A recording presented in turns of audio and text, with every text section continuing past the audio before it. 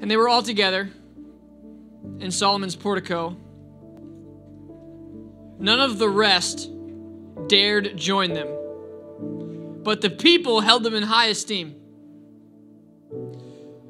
Such a move of God was happening in the book of Acts. This is after he has died on the cross, he's risen from the dead, and he's ascended now to the right hand of the Father. Defeated death, that we might have a way, right? No longer do we need a sacrifice. No longer do we need to follow the law and be good enough. But now Jesus has become our good enough. He's covered what we couldn't cover. And the church is moving through the power of the Holy Spirit in the book of Acts. And in chapter 5, it's come to a place where signs and wonders are happening regularly, and the people are together. And there's a group of people that say, I know it's true, I just don't dare to join it. No one can deny when something happens in your life. Like you get a new job, no one's going to be like, I don't know if that's true if you got a new job. It's just a matter of whether or not you give God the credit. And it's a matter of whether or not they do. Now, I don't need to force them to do it. I just got to do what the Lord put on my heart, to give him praise when he moves and to give him praise when I feel like he doesn't move. Everyone knew what was happening.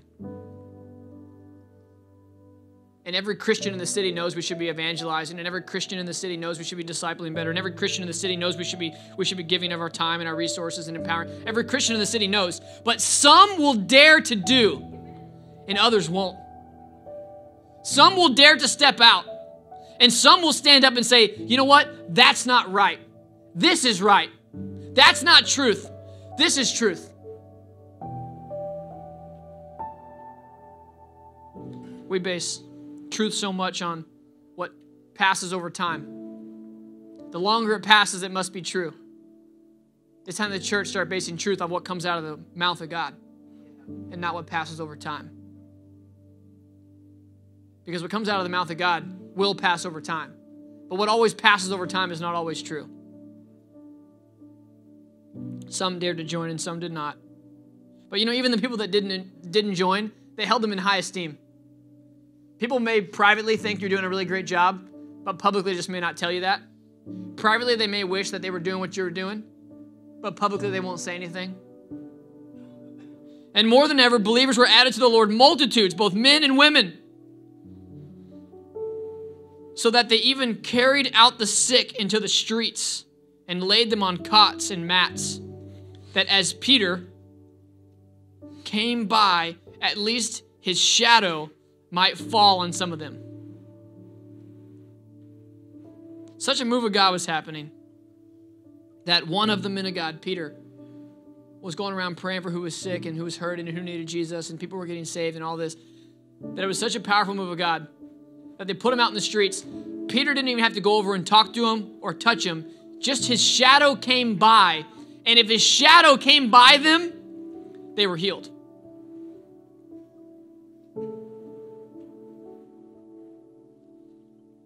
And the people also gathered in the towns of Jerusalem, bringing the sick, those who were afflicted by unclean spirits, and they were all healed. My title for tonight in this now mini message is Signs and Shadows. Signs and Shadows. And here's what I want to say. It's very simple what I have on my heart to say to the church tonight. For those who are watching online and those who are here present, this is very simple what I have. I need to remind us the power that is in our shadow. So as you're taking your seat, you can just say, there's power in my shadow. There's power in my shadow. You halfway believed it. That's pretty neat. There's power in my shadow. We've been looking at some incredible scriptures in this time that we've been calling signs and wonders. And we've looked over the last few weeks, and the first week we got into signs and wonders. The title was, We Got the Keys, right? And so it was like, we got the keys to our new place. We'll be moving in a few weeks. We're so excited about it. But it was so much bigger than that because it was, we got the keys. And it was opening up our minds and our hearts to the idea that God has given us keys to unlock doors that have great opportunity. But many times we're wondering why doors are not opening that we think should be opening. And I wonder if the reason that sometimes some external doors are not unlocked how they should be with the keys that he's given us is because there's some doors inside of us that first need to be unlocked to prepare us to walk through those doors. And we want to see like family members, doors opened up to know Jesus and new job opportunities and faith and favor and people healed and all this. And God wants to know that we're really in it and love him. God wants to remind us that he gave us the gift of hospitality and open up a door on the inside first. We looked at the next week we called it manufactured by faith. How important it is in a believer's life, what they're thinking about, what they're speaking. And how we walk around and we say we're Christians, but we think and we talk like lost people. And then we wonder why our life looks like everyone else's life. And it all roots back to what we think about and what we talk about. When we think about truth and we talk about truth, then we end up living truth. And when we don't, we don't. Then we looked at the next week, we called it Filled with the Holy Ghost. And we looked at the story of the woman who was in great need, and the prophet came to her and said, take as many jars as you can, gather them up to your house, take the little bit of oil that you have, and start filling the oil into the jars. And she started filling the oil into the jars, and the oil never ran out until the jars ran out. And how many times the move of the Holy Spirit in and around us is limited by us. That we have such a small faith. If it was us and we were in the story, we would have got like 2 jars. And then the oil would have ran out. And we would have said, well, God's not really as big as we thought. And he would have said, no, your faith is smaller than you thought. Then we looked at another week, you ain't seen nothing yet. Believing truly that God's word that he said in us, we'll see even greater things. Even greater things will be done by the people than were done in the past. We look to the past and we think the best days have passed us, but really I think the greatest days and the greatest moves of God are in front of us because we should have more faith than we've ever had. We should have more faithful people than we've ever had. We should be building upon previous generations, and instead what we do is we go to the next thing and try to figure something else out instead of building upon what previous generations have left us. Then we looked at the story where Jesus is sleeping in the boat and there's a big storm happening in the boat, and Jesus comes out and he calms the storm. He says, peace, be still.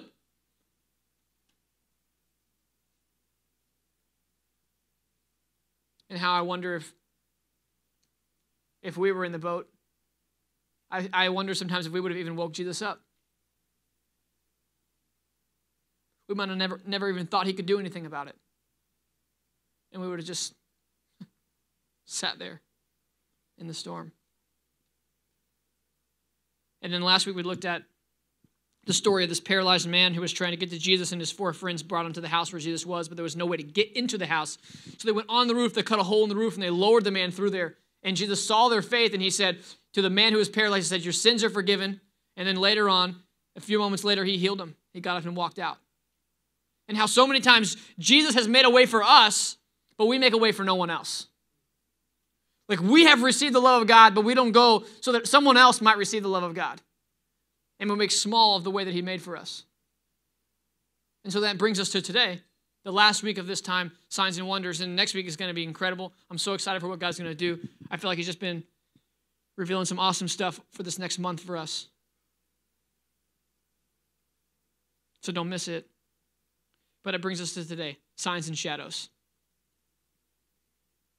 It's an equally crazy story. There's a man walking through the streets and people are coming into the Lord and all this happens. So they're bringing the sick and they're bringing the hurting and they're bringing the lame. And they're like, there's such a move of God happening in that moment that a shadow from a man is going by through the power of the Holy Spirit, and the shadow is healing people. And so I say to us, have we forgotten the power that's in our shadow? See, the shadow is going, depending on where the light is going behind you. It's going in front of you. It's basically not where you are. And many times we get into a place where we want to see God move and we're beginning to trust him in our faith. And we want to see everything happen right here in this moment, right now. And God, if you're real, won't you do it? And here it is. And many times that's the plans that he has. And so it is. I trust that God is sovereign. And if he'll move in the shadow of someone else, then won't he move in my shadow? Was there something more special about Peter than any of us? No, he was probably worse than you. I mean, think about it. Like, you would think of yourself, if Jesus said, you're going to deny me 3 times tonight, you could at least not do it 3 times in one night. Peter couldn't. Peter, the Lord looked him dead in the face and said, get thee behind me, Satan. Talk about deflating. This is Peter we're talking about. Peter. So we're going to hype him up to be better than us? He's not better than us. Only thing he was probably more willing than us. The only thing he knew, maybe that we don't know, is how truly deep the Father's love is. How forgiving Jesus was. And I want to tell us tonight that God has placed so much power inside of you. So much of the Holy Spirit and the life-giving power of Jesus Christ inside of you. Peter, sure, but inside you, he has placed a deposit of the living God, the freshness of the Holy Spirit, a life-giving vessel, mouth and lips that move and can speak up for the authority. He's placed it inside of you. So much power that your shadow can affect people's lives. Where you've been can affect people's lives. Where you're going can affect people's lives. I felt like earlier, I'll say it again. The power of God has been deposited to us. Now, it's no credit to me. It's a credit to the Father. And God's power is so rich and so full in every one of us that this little piece of lint, see it right there? Zoom in now. Did you see it? Did you see it fall? Did you zoom in with your eyes? Yeah. Put on your super specs. But this little piece of lint should be changing and affecting lives because it came in contact with the child of the living God. That you should walk into places and the atmosphere should just shift. Instead, what happens is you walk into a place and your atmosphere shifts. And we say we don't know if evil spirits and demons and stuff is real and all that. Well, then how come when you walk into a place and your personality just totally shifts and your ability to speak up for God's boldness totally shifts? How is that not the cosmic powers of evil darkness and force at play happening in this world today? But what should be happening is our level of worship every single day, our level of seeking after the Father every single day, being in the presence of God every single day, should match or supersede the level of worship where we just were in this room. So much so that every place we go to, our shadow, if we're not even walking into a store, we're not even going to eat there, we're not even shopping there, just the sun just happens to hit in the right way and the shadow of who we are goes into that store and they're prompted to think about who God is. And that's the way it should be. And this is no shaming or condemning or saying that you're not enough or whatever. The thing is, what I'm saying is you are enough. God made you enough. You can try as hard as you want. You still are enough if you believe in Jesus Christ as Lord and Savior. And so you don't have to effort it and you don't have to earn it and you don't have to be it. He is it for you. All you have to do is walk in it. But we downplay it. We minimize it. We spend so much time trying to be like everybody else. And then on the side are wondering why we're like everybody else. And it's like, what do you mean? He set you apart. He made you new. For anyone who is in Christ is a new creation. The old has gone, the new has come. And so let us stand up and let us begin to walk in what God has called us to do. And not believe that it's a past thing, but believe it's a real thing and it's happening now. And that truly the power of the living God is in us. And if that is true, then he will use any fiber of what he has to move through us, to touch lives. He'll use a shadow if he needs to use a shadow. He'll use a word if he needs to use a word. a high five, a handshake, a glance. He'll use whatever he needs to use to be for his glory. You got to think about your shadow. Like I said, it's not where you are, it's where you were or where you're not yet. Many times we get so frustrated and we begin to let our faith slip with God because we're wanting to see signs and wonders and we're wanting to see them where we are. But our shadow is where they're happening, it's where we're going. And everything we're praying for this week and everything we're believing God for this week and we're trusting and we're knowing that God's going to move is all for next month. We just don't know it yet. We just don't know the time when he's releasing it. And we look back and we wonder why things that we've walked away from seem like they could be great to go back to. And I say, of course they could be great to go back to. That doesn't mean they're for you. That means your shadow is there and you touch them. And every door you walk through and every relationship you used to have and everything that used to be where you were should all be blessed and good. Does not mean you need to go back to it. That just means that your life is so powerful through the living God that everything you've touched has been changed. And so you used to date them, but you don't have to date them now. That's fine. Let them be who they were. It's like they're being changed by who you were when you were with them. You're not even with them now, and the remnant is still going on and changing who they are. So don't think, maybe I should go back to that job. Maybe I should go back to that place. I'm not saying you should or shouldn't. All I'm saying is your shadow, if it's behind you, is working miracles and you're walking the other direction. Trust that process. Trust what used to be and leave it where it is and let God work how he works and don't get jealous and just know that he's an almighty, powerful God. And so when we say fill me up, just know there's free refills. You don't got to question or ask. I went to a little place the other day and they were like, I was at the register and getting the food and she said, the water is free. And I was like, well, thanks. The water is free almost everywhere. Except for my house. Isn't that weird? You got to pay for it at your own house, but you go out to eat and you get free water? Can't explain that. Anyways, mysteries of the Lord. And so I just said politely, like, okay, thanks. Like, I didn't know I'd never been there before. But then I realized that they didn't have like water you could just get that was like, from the dispenser. They had bottled water. And it was free.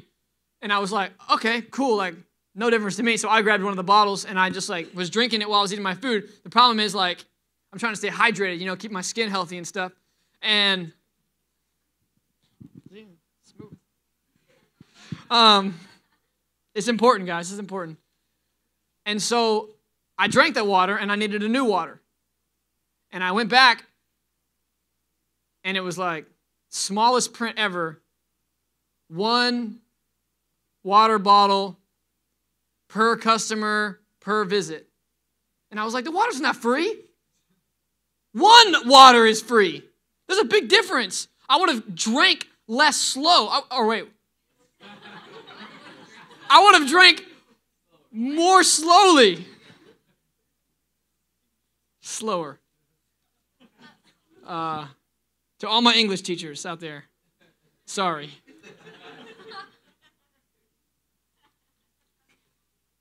She tricked me. Water wasn't free. So I took another one. I said, I'll count this to my next visit. Next time I won't get water. I'm counting this one now. I'm counting it early. I was really thirsty. She didn't mind. She's like, whatever, there's a whole fridge of it. We don't got to worry. We spend a lot of time thinking if God blesses somebody else, we got to worry about if he's going to bless us. If God's healing somebody else, is he going to heal us? If God's saving their spouse, is he going to save my spouse? We're thinking so many thoughts like, God's giving it to them, is he going to give it to me? Here's the thing. He's not running out. He's not like, I only got 3 left, I got to decide who it's going to. There's plenty enough. He's never running out. There never won't be enough. And so let us rest easy and know this. There's power in our shadow.